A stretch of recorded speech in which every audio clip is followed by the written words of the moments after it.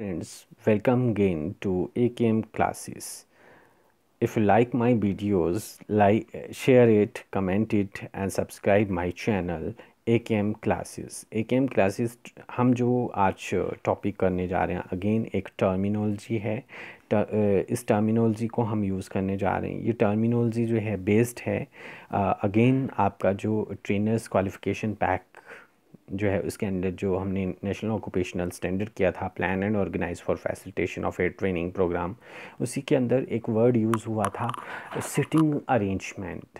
सो specifically ये topic इसलिए design किया है मैंने because sitting arrangement in training classroom is totally different from the traditional classroom. So that कि ट्रेनीज़ को हम ट्रेनिंग देने जा रहे हैं, नॉट ट्रेडिशनल टीचिंग करने जा रहे हैं कि लेक्चर कम डेमोस्ट्रेट किया, लेक्चर दिया और चल के आ गए। सो ये नहीं करने जा रहे हैं। तो इसलिए seating arrangement varies from activities to activity और सेशन टू सेशन। सो हम इस टॉपिक को इसलिए मैंने कवर किया। हम करने जा रहे हैं सीटिंग अरेंजमेंट के ऊपर। सीटिंग अरेंजमेंट के ऊपर सबसे पहले आपको बता दूं, as per the name indicate that seating arrangement in training किस तरह का होना चाहिए, क्या इसके फ़ायदे हैं। हम वन बाय वन डिस्कस करेंगे। बेसिकली सीटिंग अरेंजमेंट क्या है? The physical setup of chairs, tables and presentation in a classroom can significant influence in learning. This physical setup is known as training room seating arrangement. बोलता है ये physical setup है किसी भी classroom का जिसमें हम टेबल्स, चेयर्स वगैरह को सेटअप करते हैं ताकि जो हमारी लर्निंग है ना वो इन्फ्लुएंस हो। और उसके लिए क्या है, ये जो फिज़िकल सेटअप है इसी को हम ट्रेनिंग रूम का सिटिंग अरेंजमेंट भी बोल देते हैं।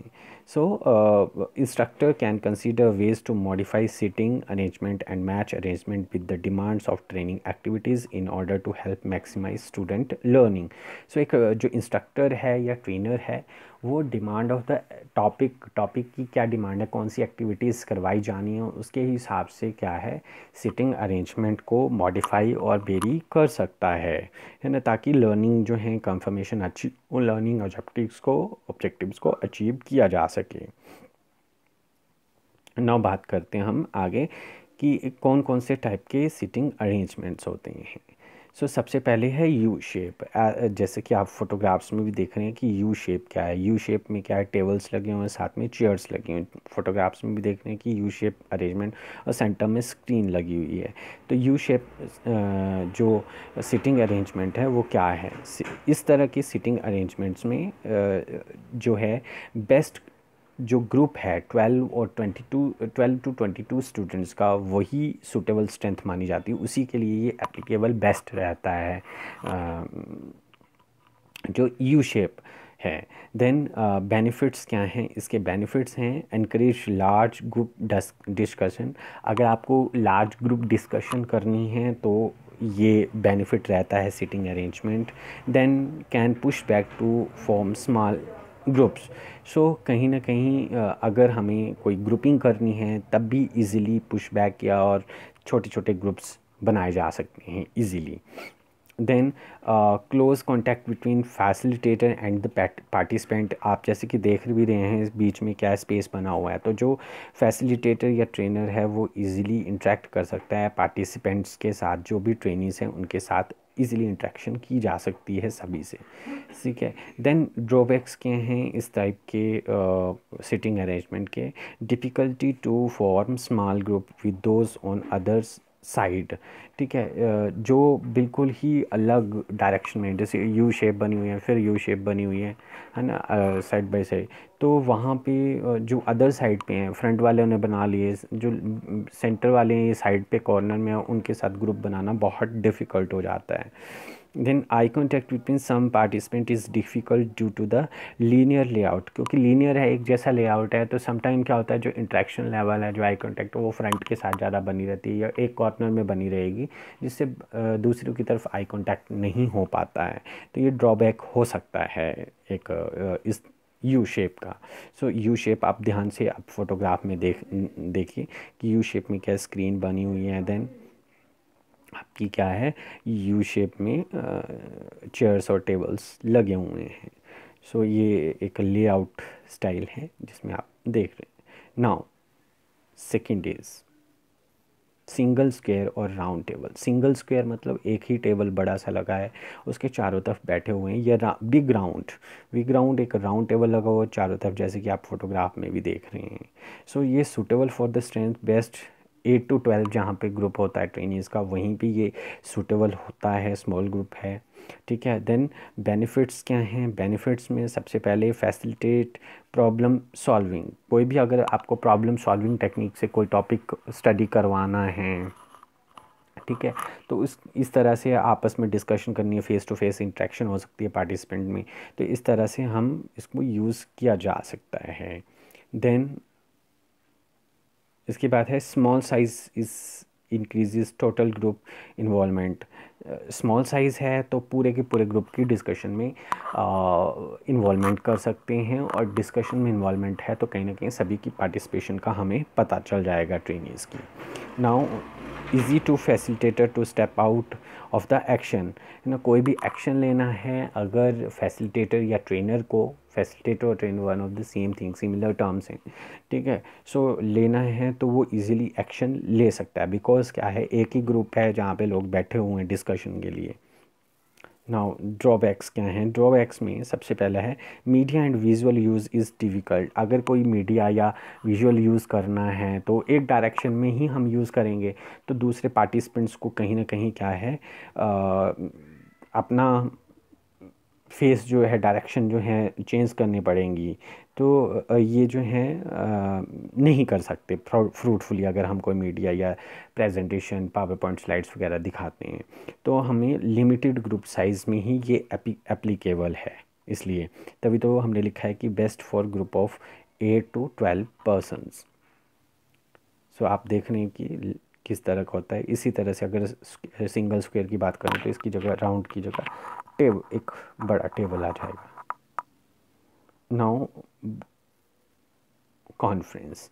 सो कॉन्फ्रेंस जो है जनरली टर्मिनोलॉजी है कि बोर्ड रूम्स वगैरह में होती हैं कॉन्फ्रेंस। सो कॉन्फ्रेंस के लिए किस सीटिंग अरेंजमेंट कॉन्फ्रेंस की तरह भी हो सकता है। सो ये कॉन्फ्रेंस वाला जो है सूटेबल जो है, ये भी स्मॉल ग्रुप के लिए 8 to 12 पर्सन के लिए है। देन हमारे पास बेनिफिट्स हैं। बेनिफिट्स में सबसे पहले moderate communication among the group. Moderate एक नॉर्मल सी कम्युनिकेशन रहेगी ग्रुप्स के बीच में। देन ड्रॉबैक्स में हम बात करते हैं तो ड्रॉबैक्स में मेंटेन ट्रेनर एज लीड, है ना। ये क्या है कि एक लीड जो है, जो किसी भी चीज़ को इनिशिएट करने के लिए क्या है, एक ट्रेनर ही लीड करेगा हमेशा, है ना। सो कोई भी यहाँ पे लीडरशिप क्वालिटी सिर्फ एक सिंगल पर्सन पे होल्ड हो जाती है। देन सेंस ऑफ फॉर्मेलिटी आ जाती है। कॉन्फ्रेंस नाम से भी पता चल रहा है, वैसे सेंस ऑफ फॉर्मेलिटी आ जाती है। तो आप देख रहे हैं कि क्या किस तरह से कॉन्फ्रेंस अरेंजमेंट होता है, सिटिंग अरेंजमेंट। ये जनरली डिस्कशंस या बोर्ड रूम मीटिंग्स के लिए ही यूज़ किया जाता है, इस तरह का seating arrangement. Now V shape with B pointing to front. V shape जो स्टाइल है ना, वी शेप में वी जो है पॉइंटिंग कर रहा है फ्रंट में, तो नाम से इंडिकेट कर रहा है बी शेप बन रही होगी, जैसे आप फोटोग्राफ में भी देख रहे हैं। So it is useful for